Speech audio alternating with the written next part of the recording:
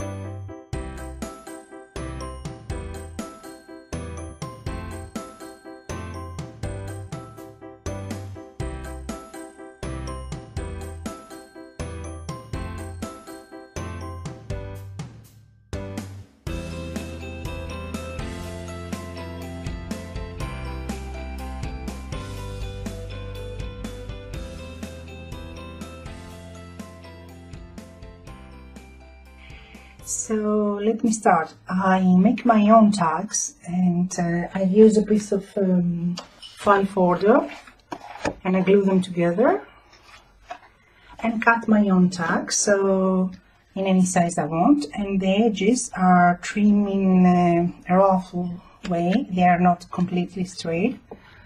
I don't know if you can see it. And what else? In this tag I created a heart with clay, air dry clay.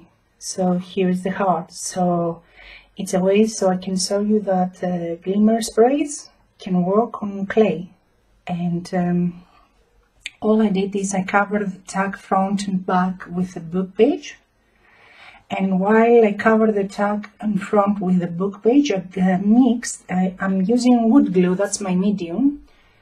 And I mix a bit of spray of Glimmer mist in the glue, so my base will be darker. As you can see, the book page in front is quite darker compared to the back.